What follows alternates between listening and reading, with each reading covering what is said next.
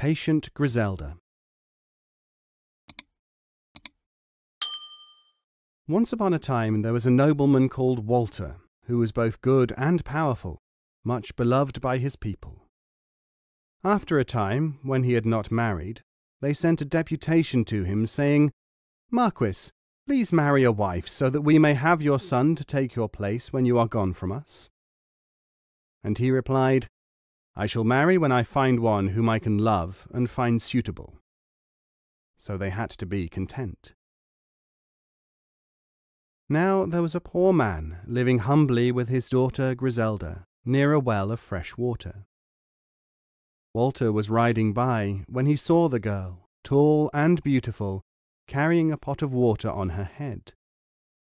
He asked her for a drink, and then noticing that she was lovelier than any woman he had ever seen, wished to marry her. In her one simple smock and barefoot, she arrived at the castle. Women attendants bathed her, dressed her in fine clothes, and prepared her for marriage to their noble lord. After the extravagant wedding and great rejoicing of the people, Walter took Griselda into a private room and said, "Now, wife, you must obey me in all that I wish, and respect my thoughts and commands whatever they may be." So she promised that she would, and for a while they were very happy indeed. In a year's time a daughter was born to them, a very beautiful child, as fair as her mother. Now came the first great test of Griselda's married life. Her husband came to her and said, "The people who love me are dissatisfied with you. They say that I should not have married someone in such a low station of life as yourself. They do not wish me to have children by you, so the child must be taken away and killed." Griselda was stricken to the heart, but she knew she must do everything her husband required, so she agreed to have the child taken away to be killed in a remote spot. As the huntsman came in to drag the little girl from her arms, she held her for just a moment, and said calmly to him, "Do bury her deep in the earth when it is done, that she will not be torn by wild beasts." Then she kissed her daughter and sat silently for a while. Not for a moment did she think ill of her husband or cry out in her pain. Her life with Walter continued as before, with but one difference, that she never mentioned her daughter's name.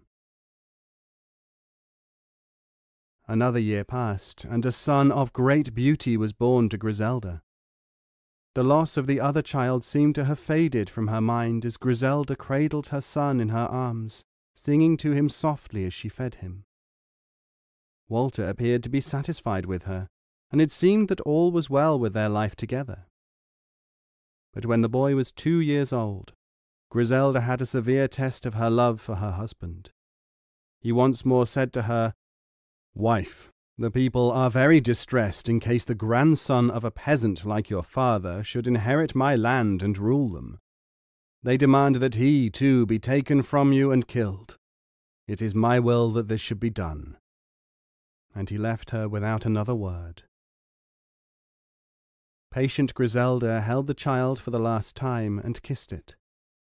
Then she said to the same huntsman who had taken away her daughter, "Bury the body deep in the earth, where no beasts or birds of prey can reach him." And without so much as a tear she handed over the infant, wrapped in his warmest clothes against the morning's chill. After that day she did not speak of the baby, yet she treated her husband with the same tenderness and respect as always.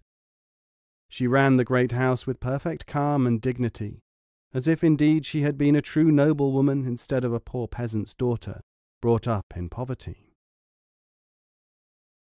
Now in reality Walter was not guilty of his children's murder, but had dispatched them to his sister's country estate, there to be brought up in luxury and kindness by her. He thought to test Griselda, hoping to find in her character some flaw, some chink in that armour of calm, that goodness of spirit and heart which he could scarcely believe was true and real. "For," he thought, "she cannot be as good and as true as she appears, devoted to me even after these apparently savage acts of mine. Yet I will test her further." So he said to her, "Griselda, I have some news for you which I must tell you now. For some time past my life has not been happy, and my love for you has died. My marriage to you was obviously a great mistake. No one was pleased with my marrying a girl of such low degree. My friends will not receive me because of this, and I have now sent for an annulment. You must stop wearing the clothes which should grace a wife of mine, and return to wearing the smock in which you came here. Soon the noble lady whom I am to marry will be coming. Please get the castle in order for her to take over. See to it that everything is replenished and fresh for her. Do you understand what I have said?" he asked, for she did not even change her expression of calm serenity as he was speaking. "Yes, my lord," said Griselda, smoothing the fine dress she was wearing with her slim hands. "I understand. All will be done as you desire. Just let me remove these fineries, and I will take the cleaning of the rooms as my own personal responsibility. I wish you every good fortune in your new happiness." And she went away to remove her clothes. She had preserved in her chest the plain, simple smock in which she had arrived. This she took out and put on. Her jewels, furs, silks, and fine shoes she returned to Walter, and took up her task as housekeeper with much enthusiasm. What went on in her mind and heart no one knew. It did not appear to her that she was badly done by at all, for she just thought she was making good her promise to Walter when he married her, that she would carry out without question everything required of her. She visited her father in his simple house, and spent a day with him, telling him what had happened. "You must return here," he cried. "I may be a peasant, but you are my beloved daughter, and I will look after you as I did before. I always knew that this would happen. It is not natural that one so high-born as he should take one such as we are for his wife." "I will have to go back and prepare everything for the wedding feast," said Griselda, with simple dignity. "I have been asked to attend to it, and attend to it I shall. Afterwards, when they are married, I will come back home." So she went back to the castle, walking strongly away in her bare feet, the white smock her only garment. Now the noble Walter had sent a letter to his sister, asking her to send with all speed, dressed in fine clothes and jewels, his daughter. The girl was like a princess, tall and fair, and was most excited about the journey upon which she was going, in her aunt's wonderful coach and 6 horses, but she knew not why. Her younger brother, now a handsome stripling, as good-looking as his father had been at the time of the marriage to Griselda, came too. They both were brought swiftly to the castle and led to the guest chambers. Griselda was waiting at the door with fresh flowers for the supposed bride, and gave them to her with charming grace. Walter called Griselda to him and asked, "Is she not beautiful, my new bride?" And Griselda answered, "Yes, my lord, she is fair. But, and this is the only thing I would like to say to you, I pray you treat this young princess with greater care than you did me, for as she is so delicate and gently born, she might not be able to bear what I have done unquestioningly and faithfully, and her heart might break." Then she went away to prepare the wedding feast with the other servants. The whole castle was decorated with flowers and ribbons. Flags and fine carpets were hung from the balconies. Music and singing came from the minstrels' gallery. People arrived from every part of Walter's dominions to do him honour at his wedding. Still, Patient Griselda attended to every detail, waiting upon the lady and her young brother herself, seeing that everything was to their liking. The nobleman called Griselda to him and said, "Look, does she not have every feature as you once had when you were young and my wife? Will you not consider her a suitable wife for me, as my people do, and wish her every good fortune?" He looked at her very strangely, waiting to hear her reply. "Yes, my lord," she answered. "She is indeed very fair and young, and I wish you all joy with each other." Her eyes were raised to his, and in them he read all that was true, faithful, and honest.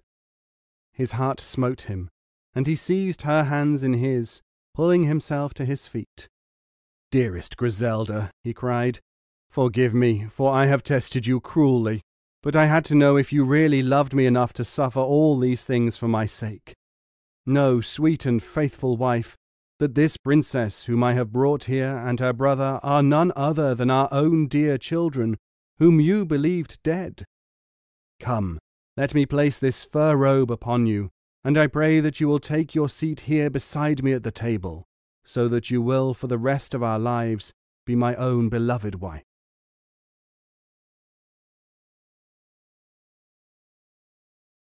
Then at last did Griselda's tears fall, and she wept as she embraced her long-lost daughter and her handsome son, and thanked God that they were returned to her. She swooned twice, and each time her husband raised her up with loving hands. And Walter, his misgivings about her dispelled, did everything in his power to make her forget the dreadful years of her testing. They lived devoted to each other and to their children for the rest of their days, as happy as true and faithful lovers can. Griselda's father, after he understood the tale they told him, was brought to the castle, and he, too, lived the rest of his life in comfort and tranquillity, free of all care.